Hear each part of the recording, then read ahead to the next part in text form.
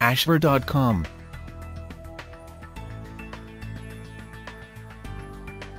Hello and welcome to ashver.com. You are watching an interesting and informative video on vitamin C, the benefits, evolution, treatment, therapy, experiment.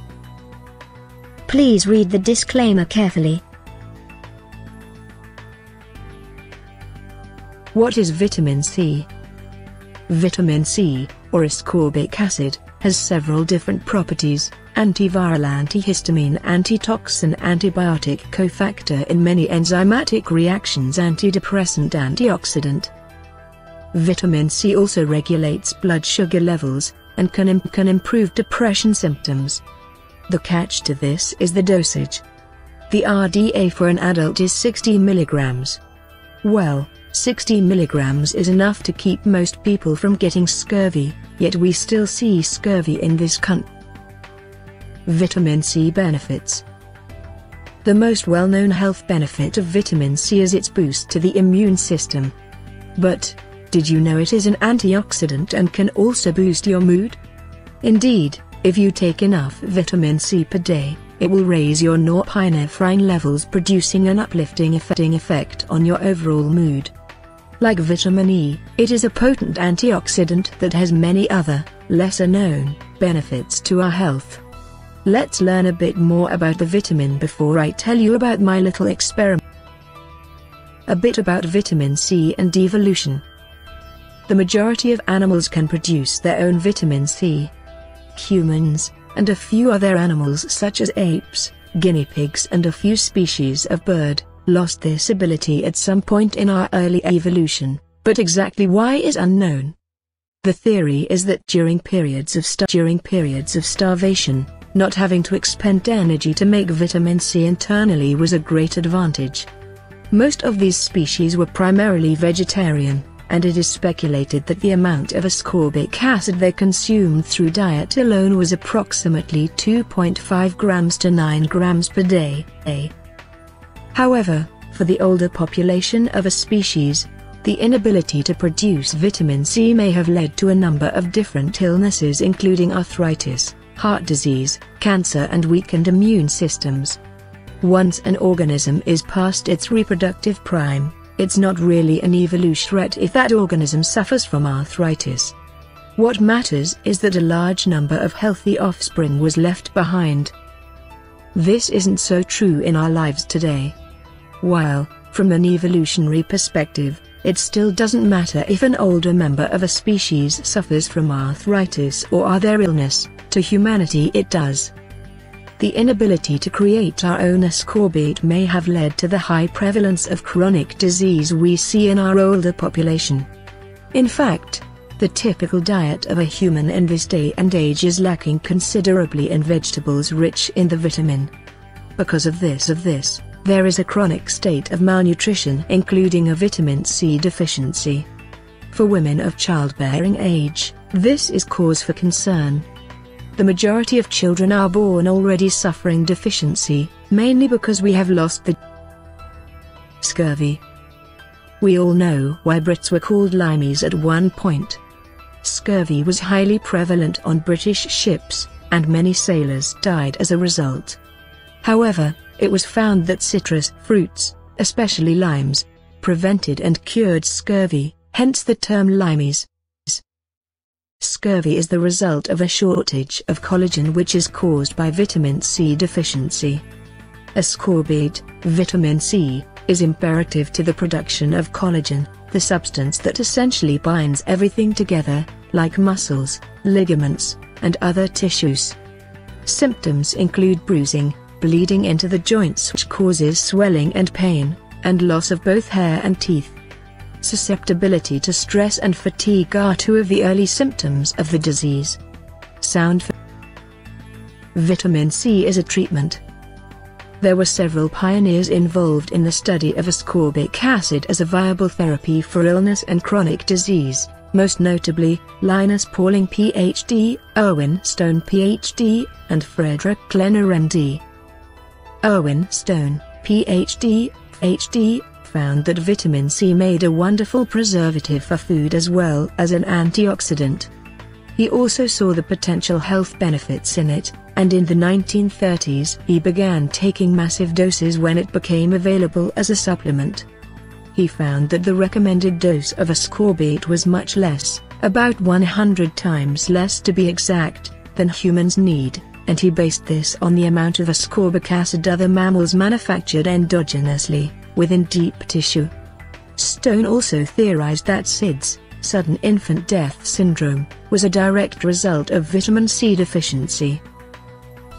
Linus Pauling, Ph.D., supported Dr. Stone's work and is probably the most infamous of the three men. He was a biochemist and, therefore, shunned by the medical community and made out to be a quack because he lacked a medical degree. He studied how animals use and synthesize ascorbate, finding that typically a high amount of the vitamin was required to maintain health. Rather than assume humans required the same high amounts of ascorbic acid to maintain health, Pauling estimated the amount of the vitamin in 110 raw plants which supplied 2,500 calories. His estimate found that the amount contained in the raw plants was 35 times that of the recommended daily allowance. Megadose Therapy. With a dosage of 8,000 mg and higher, vitamin C is lethal to bacteria such as tuberculosis and streptococcus. At even higher levels, it is also selectively toxic to cancer cells. Dr. Frederick Klenner, MD, was the first physician to treat numerous diseases with massive amounts of vitamin C. Some of the diseases he treated successfully are pneumonia, herpes zoster and simplex, hepatitis, leukemia, hypercholesterolemia, high cholesterol, diabetes, glaucoma, schizophrenia, chronic fatigue, cancer, alcoholism, arthritis. He also cured chickenpox, herpes varicella zoster, measles, mumps, tetanus and polio in the 1940s, which was before the vaccine had been discovered. For the next 40 years of his practice in family medicine, Dr. Klenner continued to use megadose vitamin C therapy to treat his patients. He once said, "Some physicians would stand by and see their patient die rather than use ascorbic acid, vitamin C, because in their finite minds it exists only as a vitamin."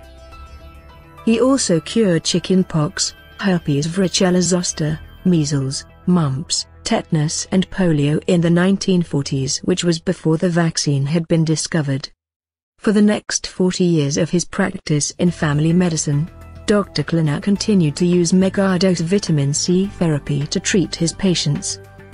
He once said, "Some physicians would stand by and see their patient die rather than use ascorbic acid, vitamin C, because in their finite minds it exists only." How to take vitamin C. Vitamin C has a very short half-life. This means the vitamin is excreted in a very short amount of time, typically about every 4 to 6 hours. This means that frequent dosages need to be taken throughout the day to keep the levels in the blood high enough to reap the benefits. Usually, every 4 to 6 hours is sufficient. Finding the right dose of is easy, but that dosage varies by each individual. It also varies based on the amount of stress you are currently suffering. When we're stressed, we make adrenaline. The more adrenaline you produce, the more vitamin C you consume, and the more you need to intake. The trick is to reach what is called bowel tolerance, or the point at which it causes diarrhea. You'll know it when it happens, don't worry. Once tolerance is reached, the dosage is dropped to a level that does not cause experiment. After all this research, I was insatiably curious if any of this was true. Like any good scientist, I decided to experiment on myself. I started taking vitamin C, and I took enough to reach bowel tolerance, which was 8 grams, 8,000 milligrams, per day. I noticed an almost instantaneous improvement in my mood, and the allergy I had to my cats was completely gone. Shortly after I started taking the vitamin, My husband came down with strep throat complete with the characteristic little white pustules. Before he went to the doctor, I gave him 4,000 milligrams of vitamin C. While my husband was at the doctor's office, I felt a little pain in my throat, looked in the mirror and found it was just slightly red. When the body is sick, the amount of vitamin C required rises dramatically, so I doubled my usual dosage. I decided this would be the perfect time to really prove that vitamin C worked. When my husband got home, he decided he didn't want to take the antibiotic he was given, and I didn't blame him. Instead, we both took vitamin C. He took 1,000 milligrams every 2 hours and I increased my dose to 1,000 milligrams every 20 minutes until I hit bowel tolerance. After 8,000 milligrams and 1 hour, the pain in my throat was gone along with the redness. Those little white pustules in my husband's throat were gone about 2 hours after he got home. The next day, all of our symptoms had vanished. Strep throat is caused from the Streptococcus bacteria and is highly contagious.